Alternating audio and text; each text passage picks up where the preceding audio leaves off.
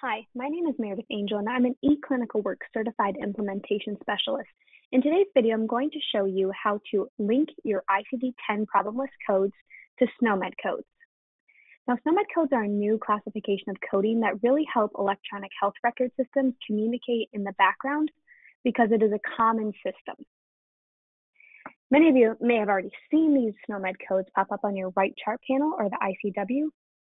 I'm going to show you how to update that manually and automatically for all of the remaining problem list codes that need to be linked to SNOMED codes. So to start with, I'm in my office visit screen and I'm going to go into my patient.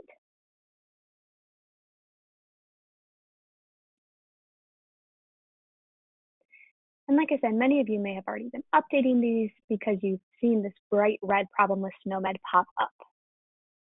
Now the missing codes are due to ICD-10 codes that were added in your system before the SNOMED codes became available, which was just within the last year and a half. Any problem list ICD-10 codes that you add moving forward will automatically have the SNOMED code linked, so you don't need to worry about this moving forward. However, it's for all of those ICD-10 codes that were added before the SNOMED classification became available. And SNOMED codes are very important for MIPS to get proper credit for some of those measures, so we really need to be updating them. Now, many of you may have been updating these problem list SNOMED codes manually by clicking into this area and having the problem list ICD-10 code linked to the SNOMED code and then saying, okay. Now, that's a good way to do it per patient, but there's a way to do it for all of the patients who are missing SNOMED codes. And that way is found under Menu, Reports, Report Console. Now, if you scroll towards the bottom, there's a SNOMED utility section. And you want to click this Automap SNOMED codes for all patient problem list entries with missing SNOMED codes. Clicking into that report, you want to change this Apply for all patients. So what this is going to run is it's going to find any patient with an ICD-10 code on their problem list that's not linked to a SNOMED code and do that linking for you. So once you click the bubble for Apply for all patients, click Process Missing SNOMED.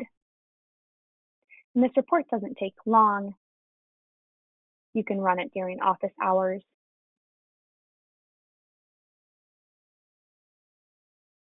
And it will be completed. Now in my test database, I don't have very many. You might have hundreds or even thousands of problem lists to be processed. So you can see that I had only 4 codes that needed to be mapped. And so it's already completed. Most of the time, it usually takes about 30 seconds to a minute. And that's it. So if I came back into here, into my patient, now I will also say there may be some codes, it'll tell you if they're unmapped. That means that the system was unable to link that SNOMED code, so it looks like I have one. And you'll still have to do those manually. Now those should be few and far in between, so you won't have to do it very often.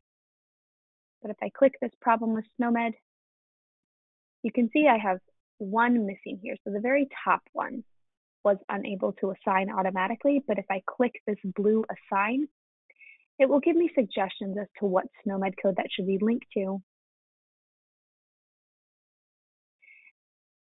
And I can click the one that I think best suits the description of my ICD-10 code, apply, save it. And now you can see the blue means that all the SNOMED codes have been linked to the ICD-10 codes on the problem list. Thank you for watching this video. As always, if you have any questions, please reach out to our training department.